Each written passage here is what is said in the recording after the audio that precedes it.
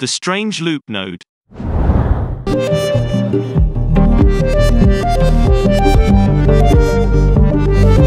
Today's video is sponsored by the strongest guy in the world. Open your clip in the Fusion page. Bring the strange loop node after your clip. For this you need to install the Reactor plugin, and activate the STX tools. Add a background node in empty space. Change the color to red. Add a polygon mask on the background. Draw a shape around some part of your image. Increase the soft edge slider, and connect the background to the green point of the strange loop. Select the loop node, and slightly increase the speed value. Experiment with the speed and the length values to find out what works best for you. Play around with your shape to come up with different distortions.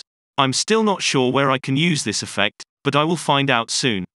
So if you find a place where this can be useful, let me know in the comments. If you liked this clip, subscribe to this channel. If you didn't, stop complaining about free stuff and go away.